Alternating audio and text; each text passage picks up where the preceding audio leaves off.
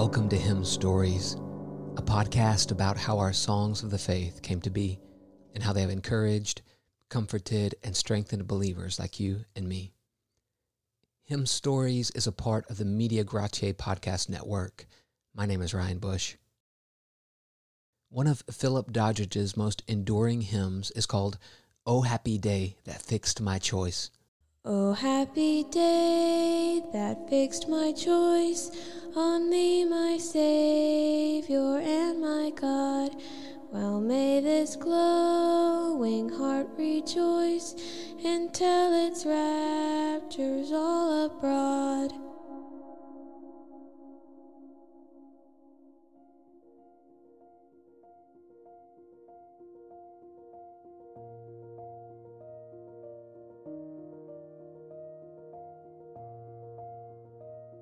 This hymn is a simple expression of the joy found in the good news of Jesus Christ. This joy arrests all those who are in Christ. Even the most noblest minds feel the worth of the simplest truths of the gospel. That may be why His Royal Highness Prince Albert, the consort of Queen Victoria, chose this hymn to be used always as a confirmation hymn in the royal family. This hymn was once the means of bringing peace to an anxious soul. The story was told by an English writer. He said, "It was my happiness some time ago to be a guest in the home of a family for several days. One morning, I saw a young woman, one of the servants, in the deepest exercise of soul about her salvation.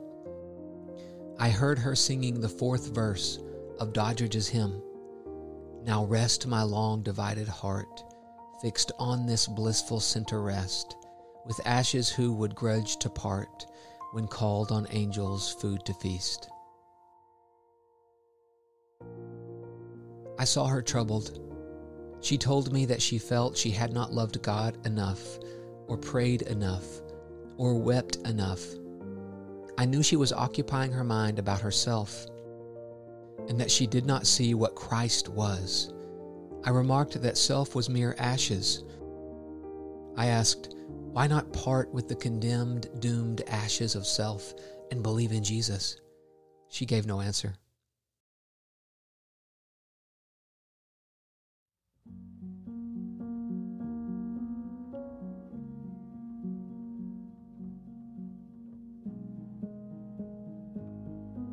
A day later, it was during the time of family worship, I saw her countenance completely change from its old sadness into happiness and joy. And I thought, what a transformation is taking place in that mind. And wishing to know for myself, I called her aside into the drawing room. I said, "You seem happy now." She replied, "I am happy." "What has made you happy?" "Oh, I did just what you told me to. I put myself down to the 3rd chapter of John." "What do you mean?" "Why, there where it says, 'God so loved the world.'" "Yes, but was that a world of saints or angels?" "No, "What was it then?" a world of sinners. And then I put myself down in that world, and I found God loved me and had given His Son for me."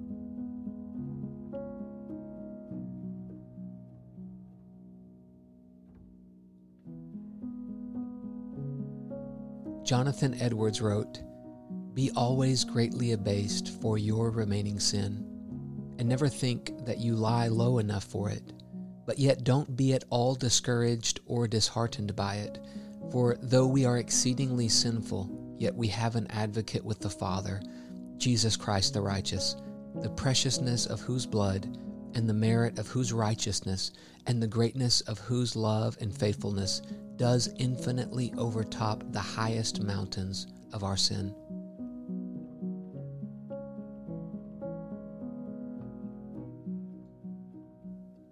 The best of our hymns teach us to strike this balance.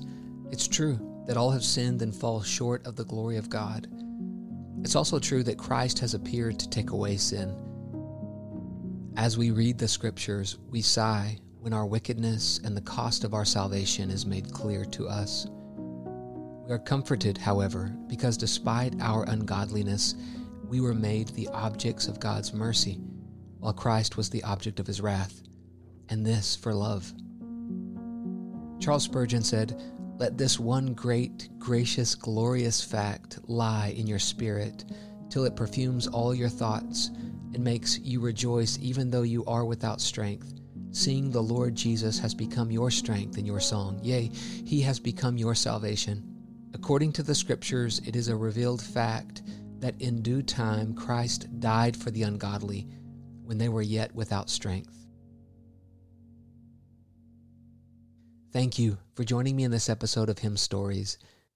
May the Lord bless you and keep you as you sing and make melody in your heart to Him.